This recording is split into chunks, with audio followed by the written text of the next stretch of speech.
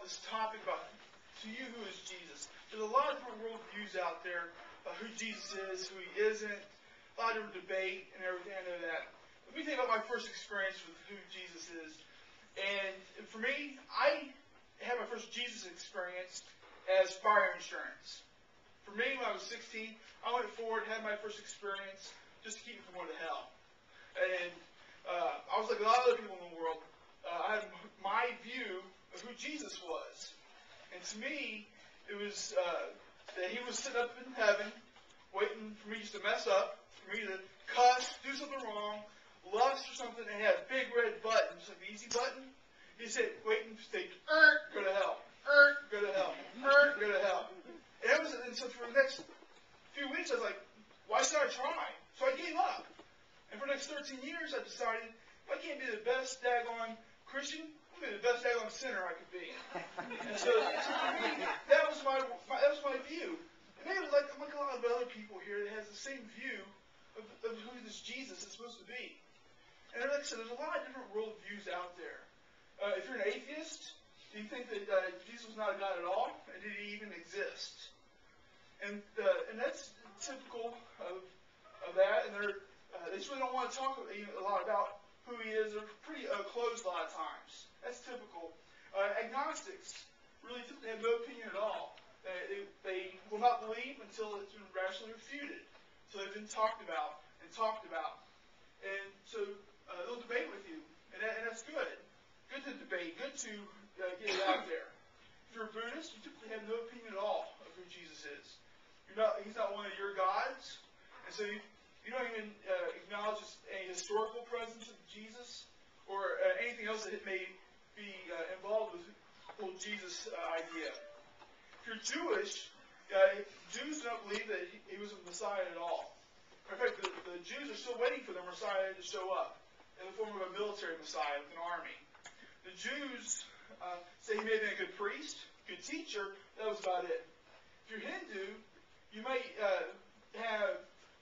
Jesus is one of your 300 million gods. I have a friend of mine who is in India quite a bit. He said you'll see shrines to Jesus along with 40 other gods in their prayer areas.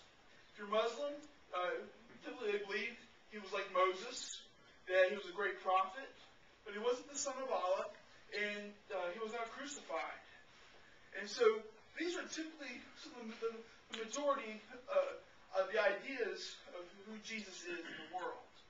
And there's a lot of different ideas, but there's this one unescapable question that all of us have to deal with at some point in time in our lives. And it's really the question about, to you, who is this Jesus? Who do you say that Jesus is? And the way you answer this question typically will be one that dictates the way you should live your life and the way you shouldn't live your life. There's a lot of people out there that say that Jesus is their Savior, but doesn't necessarily live it out. Well, about 10 years ago, my view of Jesus changed. I went from the big guy in the sky waiting to send me to hell with the big red easy button. I went from that to a God that, for me, started to change my life. See, I started to read the Bible, and I didn't put my trust in what some preacher was telling me. I started to read the Bible, even started to explore it. I have an investigation background, so I started investigating some of the stuff in the Bible. And I started not trusting what men were telling me, but I went and saw what Jesus was doing in my life.